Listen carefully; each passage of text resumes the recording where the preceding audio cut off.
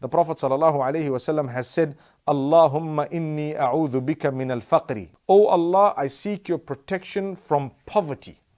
Protect me from poverty. Qillati. And from having very little.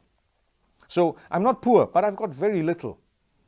O Allah, I seek your protection from poverty and from having very little. Dhillati. And from being disgraced. O Allah, protect me from disgrace. وأعوذ bika azlima uzlama. And I seek your protection from myself oppressing someone, doing wrong to someone, or anyone doing wrong to me. Beautiful. So that's the dua.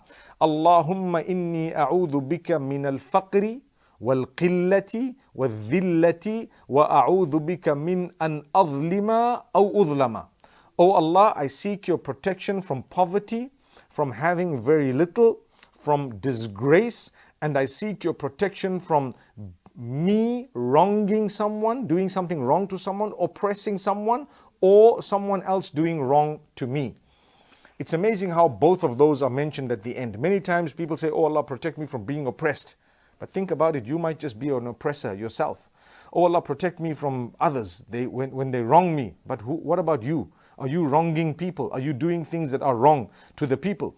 If that is the case, then definitely you need to correct yourself and you need to seek the help of Allah subhanahu wa ta'ala.